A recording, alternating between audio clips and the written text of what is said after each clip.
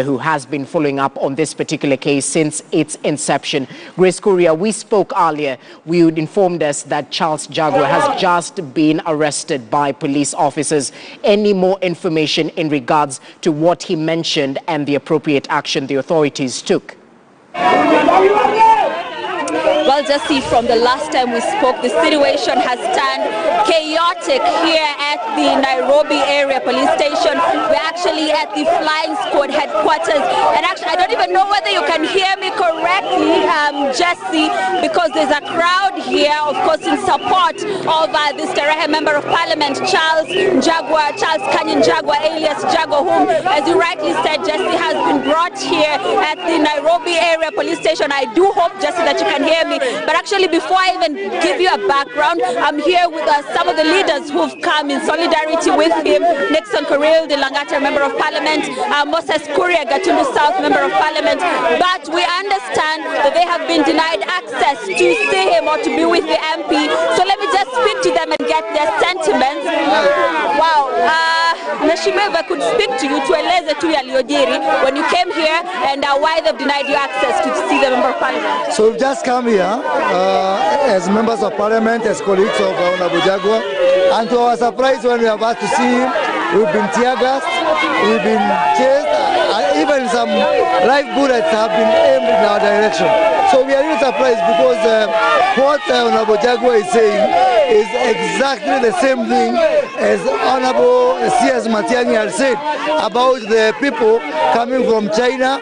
They are manufacturers from China, and they are. It is the same thing, that is the same directive that C.S. Matiang'i has talked about.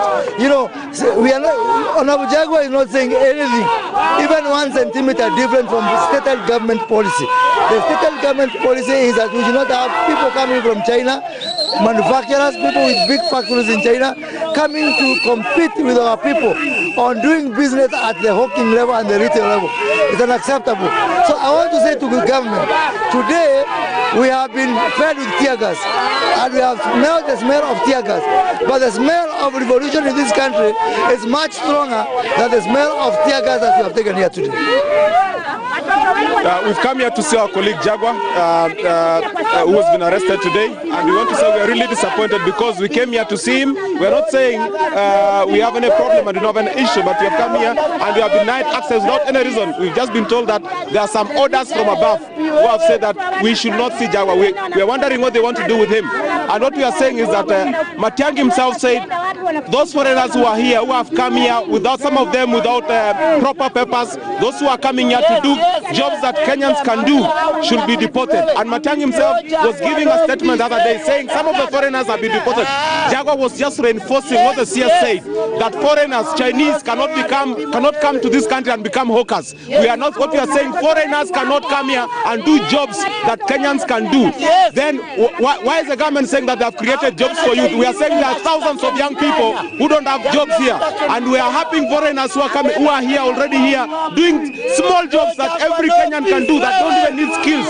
What is Kenya doing to protect its citizens? What we are saying, we cannot be slaves in our country, and we are telling the government we are not going to accept, we are not going to be intimidated as Parliament. We are going to stand our ground, and we will stand with Jagwa, and we will stand with Kenyans and the traders in this country. They can do whatever they want, they can shoot us, they can kill us, but we will stand with the traders. I wish the crowd would calm down a bit, but the words being used against him are really strong, xenophobic, remarks that could cause xenophobic attacks. That is what has been used against him. And in fact, today we saw the Tanzanian Parliament summon the Kenya High Commissioner to Dar. I don't know, what are your sentiments in regard to it depends on the interpretation of the person who listened. Jagwa was just saying, I was there when Jagwa said the CS is claiming to have deported 6 Chinese. What we are saying is there are thousands and thousands of people who are here illegally who need to be deported, and they need to be stopped from doing the jobs that Kenyans can do. Is that xenophobic?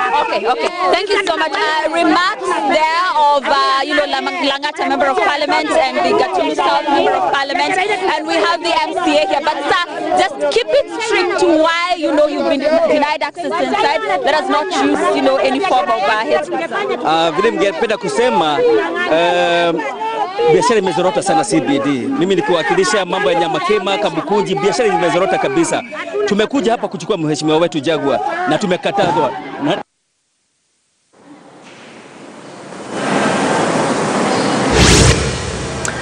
All right, all that in the line of duty just to get you that particular story. Grace Kuria, many thanks. We surely hope you are well and safe. Let's just cross over back and listen in as they continue giving their sentiments. Well, Jesse, wow, oh my goodness. Woo, Jesus, Lord of wonders. Oh my goodness, Jesse, you can see it on your screen there. Wow, wow, my goodness. This has been the situation, Jesse, for the past like 30 minutes now. You know, tear gas canisters have been fired here. And as I've been telling you, Jesse, this is in regard to the arrest of the Starehe Member of Parliament, who is currently behind the closed gates here at the Nairobi area police station. Whoa, the flying squad headquarters. And remember that earlier on, hey, Jesse, this is a bit too much. But of course, we will be getting more in regard to this. We will be here. All right, Wow. Grace, we can get the pictures clearly. Situation we is just chaotic. urge you to stay safe, kindly. Even as we continue following up on the latest updates. So kindly just stay safe. And perhaps get a glass of water. Pole sana. Wow.